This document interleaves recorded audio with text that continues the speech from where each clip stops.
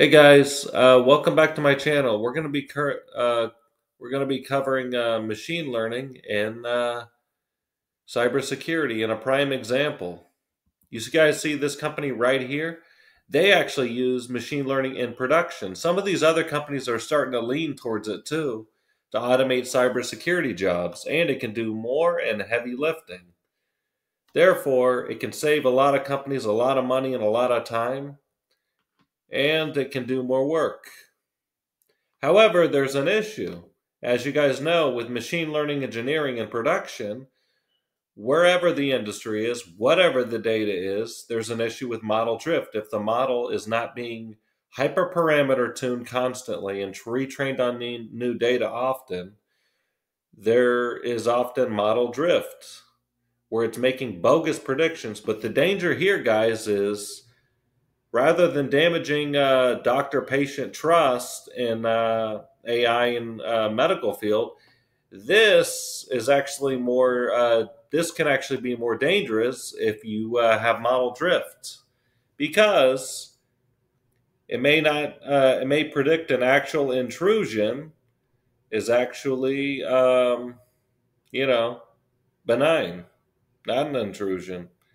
And that can be very damaging depending on what he intruded in and if he encrypted anything, you know? Because what if it were a power plant or a hospital? It doesn't matter. The point is, you know, the damage, ransomware, what you name it, malware, just mischief. That's the problem. Therefore, we need to, if you guys ever get into this, you guys need to train the model on very well-rounded IP address data. Example, guys, see my other video for IPinsights algorithm with Sagemaker, where the distance between the two types of IP addresses with that built-in Sagemaker algorithm.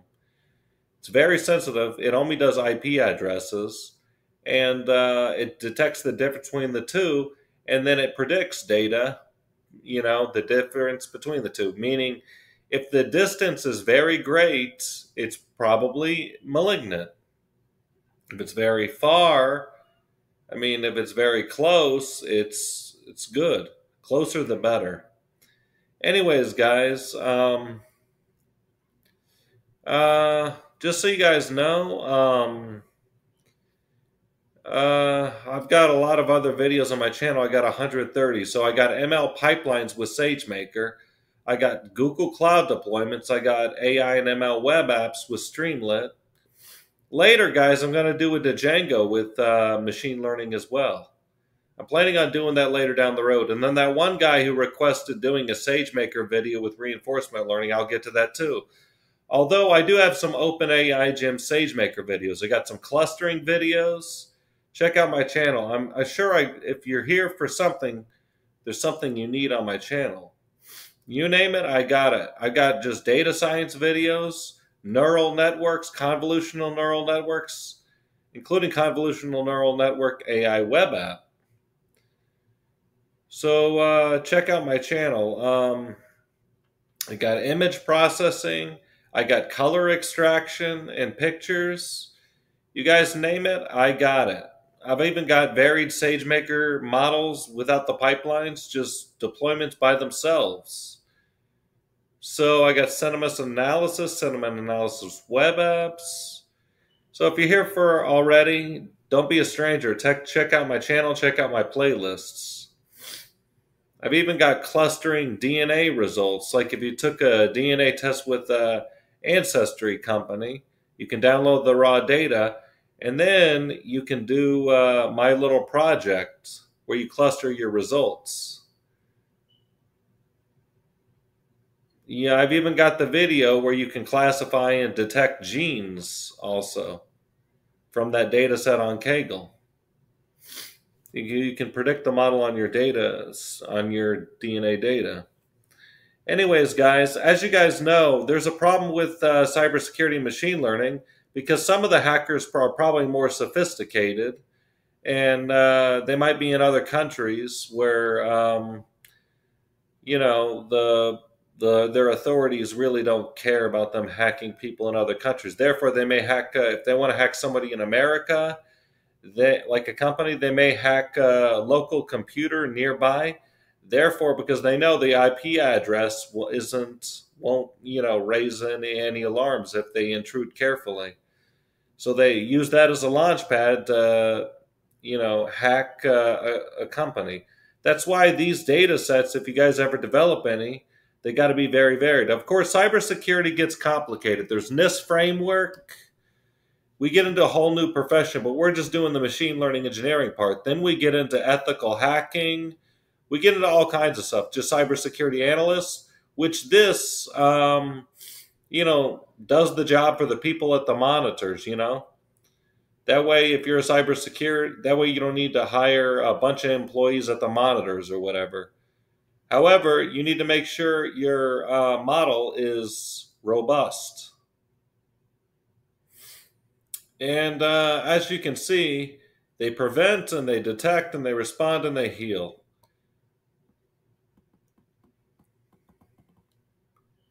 I don't know this company personally. Of course, I've never been a customer. I don't have my own company. I'd probably do it myself. Anyways, just to save money. Or I'd know who to hire and everything else. Anyways, guys, just so you guys know, AI and ML is being used in every field. You name it, not just doctor-patient trust, but every field. It's even being used in pharmaceutical companies to discover what drug works best. In fact, see my other video for that. I've got a Sagemaker pipeline video for that. And I got an ML web app for that as well. Drug classification. I mean, what they're talking about is a neural network to discover, and recommend drugs. Just like neural networks are being used in a lot of things. People get pretty creative with them.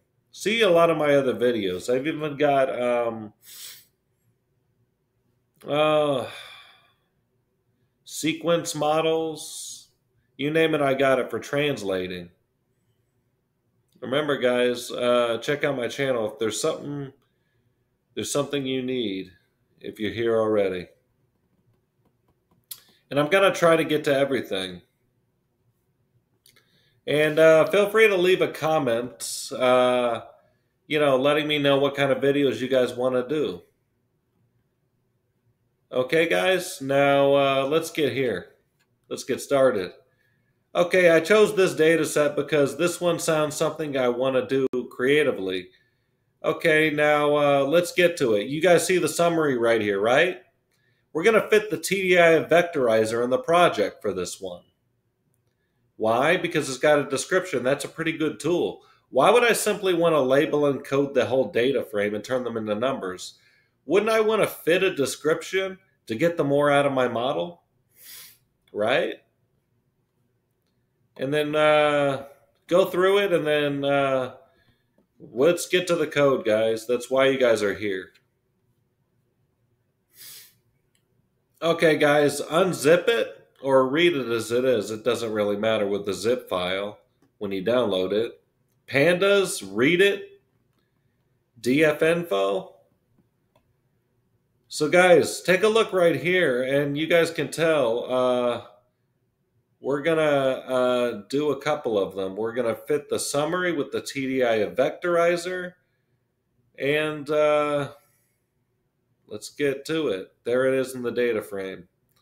The location of the breached information in the summary. We're not going to do it the traditional way when I do classification models on supervised learning. We're going to do it this way. The summary, location of breached information, summary, date of breach, location of breach, and then we're going to factorize. Test train split, the summary, and the location of the breached information. Label and code, but not the traditional way. TDI vectorizer, we're going to fit the summary, remember? Transform, xtrain, and xtest. We're going to use a random forest classifier. However, if you guys want to use another model and you guys want to get it more accurate or even hypertune the parameters like I do in my other videos, feel free. Don't be a stranger. Fit, X-train, Y-train, predict, accuracy score, 86%. Now, guys, that may not sound great, but the F1 score for this is pretty good. Remember, guys, let's say I got a 98% accuracy score, but it had an F1 score of 10%. That's pretty terrible. That kind of cancels out your accuracy score, so the F1 score is pretty good. Even if I had a 78% accuracy score, but the F1 score was 96%, the F1 score would excuse it. Anyways, guys, import the classification report because we're going to do a little cross-validating. Okay, the conf-mat. Remember, guys, this is how we show non-technical people also in the business world confusion matrices with this conf-mat function. Okay, and you guys can change the title as well. And you guys know enough in machine learning. You guys see 93%? You guys know enough about machine learning to know true label and predicted label.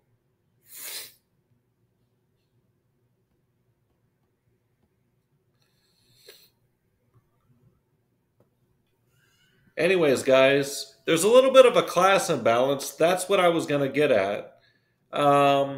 Therefore, if you guys want the best model, just like you know in machine learning, even if it's very accurate and there was an under, a class imbalance, remember a class imbalance may not play well in production. That's why we get into the data science side. That's why the technical side lacks a little data science, and then the data science side, lacks what machine learning engineering guys do. That's why the best teams are a mix sometimes. Okay. A lot of data scientists are really machine learning engineers. They just have the data science title because they're actually taking it to production. However, some of them lack the data science side, and they run into trouble with getting models accurate enough for production, or they're accurate enough, but the problem is it's making bogus predictions because the model has too much of a class imbalance, even though it's passing for production. See my Sagemaker videos. I go into depth about a lot of that. Anyways, guys, the category ID, the breached information, the type of breach, drop duplicates and sort the values, the type of breach, category to ID, the dictionary, values. Okay, and then the dictionary of the category IDF, type of breach, location, values. Fig size, you guys can change this right here in this matplotlib if you guys wanted a different size. Okay, and then the type of breach, the location of the breached information values, the title, the X and the Y, actual and predicted. This one is more in depth that you may be able to show technical people. You guys see?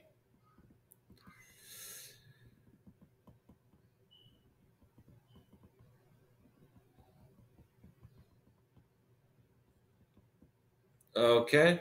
Now, guys, feel free to share some of my videos if you guys know anybody who wants to learn anything about machine learning in the field already, or just something, hey, this is kind of interesting, You'd be helping me out a lot, and you might be helping them out too.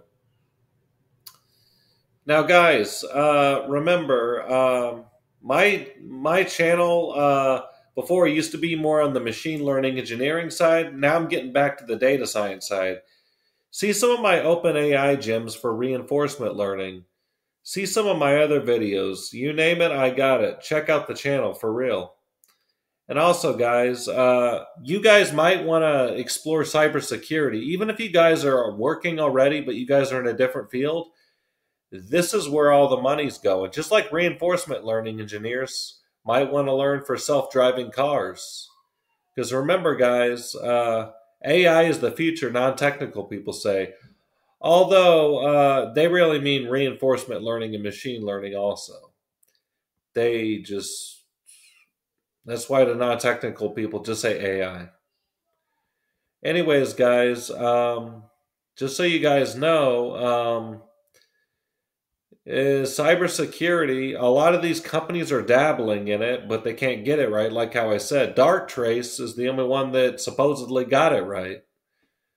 So, if you learn cybersecurity and machine learning, ML ops, get good enough, might want to apply to this company or see if they're hiring. Just an idea.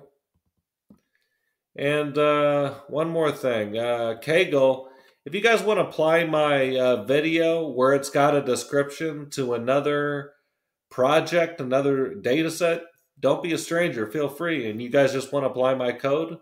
Also, guys, leave a comment for any.